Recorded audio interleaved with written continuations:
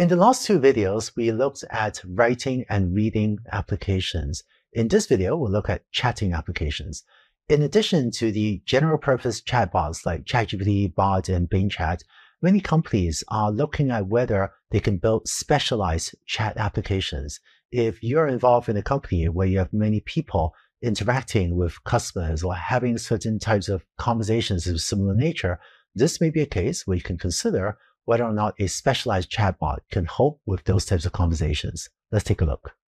Earlier, we already saw the example of a customer service chatbot that might be able to take orders for a cheeseburger.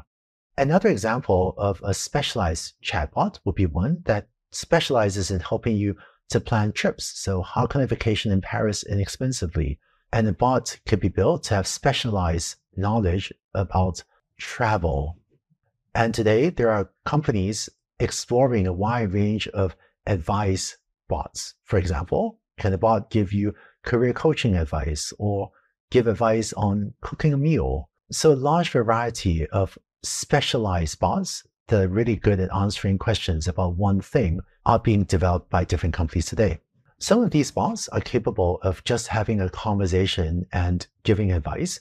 Some of these bots can also interface with the rest of a company's software system and take actions, such as to put in an order for a cheeseburger to be delivered. Another example of a bot that might be able to take action would be a customer service chatbot, where it turns out that many IT departments get tons of password reset requests. And if a bot can take care of that, then it may take some of the workload off your IT department.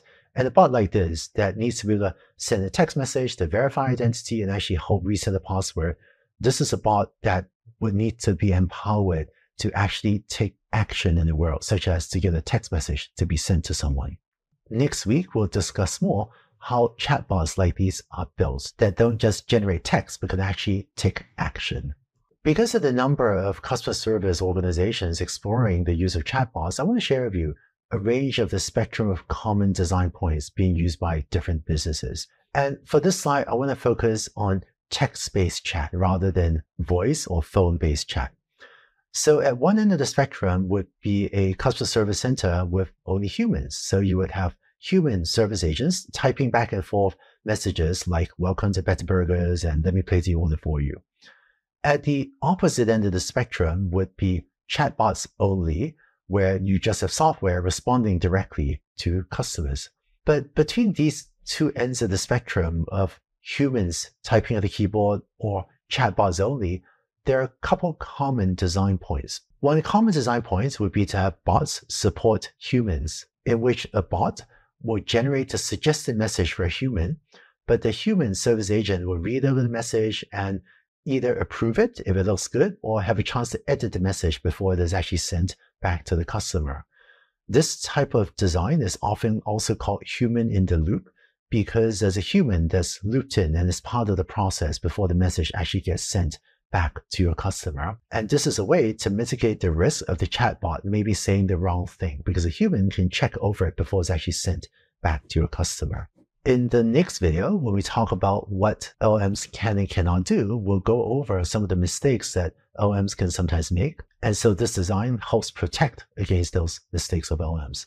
A little bit further on the automation spectrum would be if you have a bot to triage messages for humans. So maybe the bot answer the easy messages, but escalate to a human for the things that isn't quite ready to handle yet. Sometime back, I actually led a team that built a bot that would automatically detect if the customer was asking for a refund request. It turns out that was about 10% of our total chat call volume.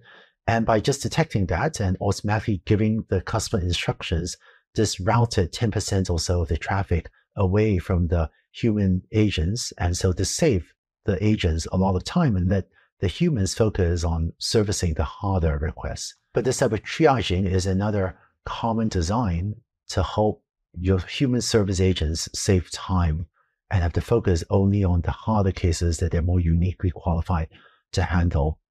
In many customer service centers, a single human may be simultaneously having chat conversations with 4 or 8, or in some extreme cases, maybe even 16 customers at the same time.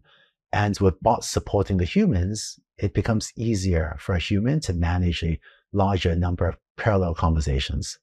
Given that bots sometimes say the wrong thing, I want to share with you what building and deploying a bot often feels like in companies that want to do this in a safe way. Often, companies will start with an internal-facing chatbot. So many times I would build a chatbot, but let only my own team use it to, say, answer the questions about travel or whatever the bot is supposed to do. And assuming your internal team will be more sympathetic and more understanding of mistakes and be more forgiving if the bot says something wrong at one time, this gives you some time to assess the behavior of the bot and also avoid public mistakes that could be embarrassing for the company. After this looks safe enough, a common next step would be to deploy with human in the loop, to let the human check over many of the messages, if feasible, before it actually goes out to the customer. And after doing this for a while, if it looks like the bot's messages are generally safe to send to customers, then you might allow the bot to communicate directly with customers. Of course, the details of every business differs, and for some applications, it may not be practical to have humans check over every message because of the sheer volume of traffic. But depending on the risk of the bot saying the wrong thing, as well as the volume of traffic, and thus whether or not human in the loop is feasible, these are some of the design patterns I've seen companies use to try to deploy bots safely. To summarize, we've seen how LLMs can be used for writing, reading, and chatting. These three categories are not meant to be an exhaustive list of what LLMs can do, but they're just a few broad categories of what you might really use them for. And LLMs can do a lot, but they can't do everything. In the next video, let's take a look at what LLMs can and cannot do and better understand their limitations. Let's go on to the next video.